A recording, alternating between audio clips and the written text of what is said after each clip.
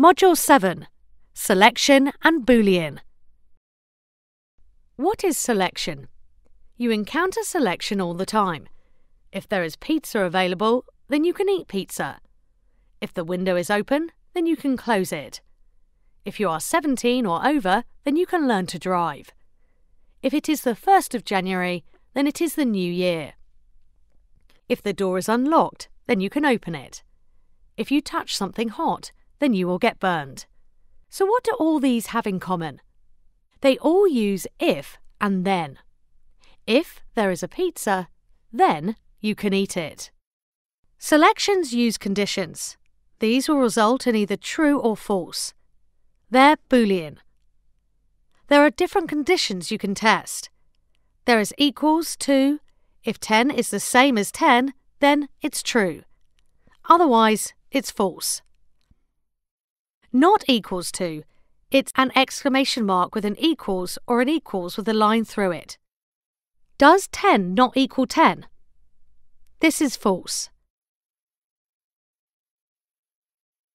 Greater than is 10 greater than 10? No, it's false. Less than is 10 less than 10? No, it's false. Greater than or equal to is 10 greater than or equal to 10? Yes, it's true. Less than or equal to is 10 less than or equal to 10? Yes, it's true.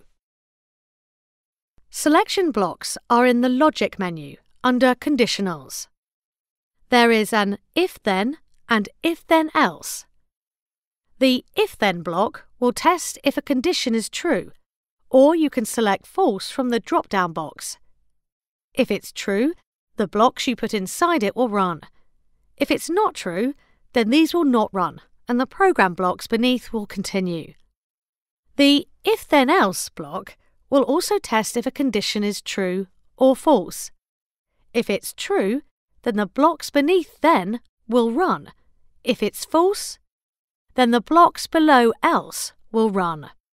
Using if-then selection means you have one condition and one action only if the condition is true. For example, if number equals 10, then output a heart image. Using if-then-else means you have one condition, but one action if it's true, and a different one if it's false. For example, if number equals 10, then output a heart image, else output a happy face. So, if-then means there is one condition, and you only do something if it's true, and if-then-else lets you put action if it's true, and also if it's false. Conditions. These conditions often use comparisons. Open the Logic menu to find the comparison blocks. The drop-down menu has all of the different symbols described in slide 5. You can use numbers, strings, or variables in both sides of the comparisons. Let's look at these examples.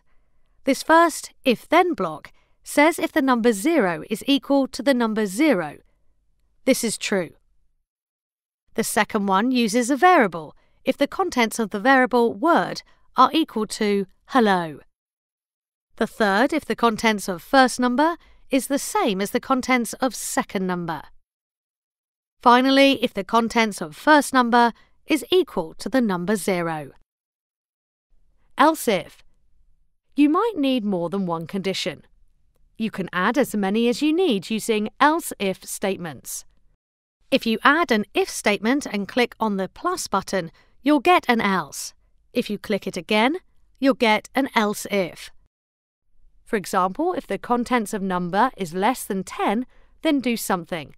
If it's not, then check if it's less than 20 and do something else. So you can make multiple comparisons.